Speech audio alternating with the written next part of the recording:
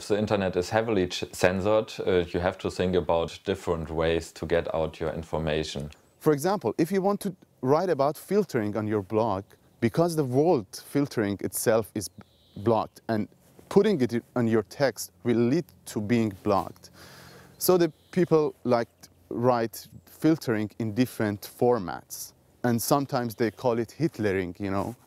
Everybody knows what they are talking about.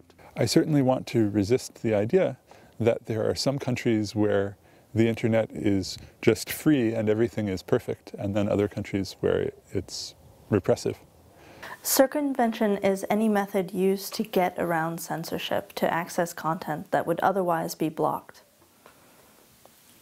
So the experience of circumvention is sometimes described as a kind of contest between the censors and the circumventors, because circumventors come up with a particular tactic, and then censors figure out how to recognize and block that tactic.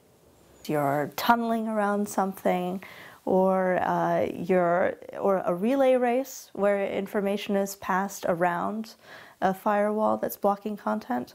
Sound would be a little bit more difficult to describe, though since there's penalties for circumvention in some places, ideally it would be silence. I often feel quite pessimistic about this because I think when I think of particular circumvention technologies and particular circumvention means, it seems that many of them would have a very distinctive fingerprint that would be recognizable.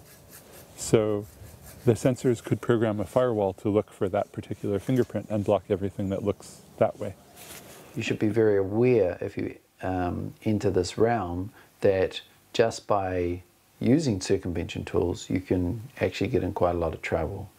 So it's not that you may even be accessing content which is deemed inappropriate or that you're banned or whatever, but actually the process of engaging with circumvention can be problematic depending on where you are. One of the limits of circumvention is that in some places people get in a lot of trouble if they're caught using circumvention.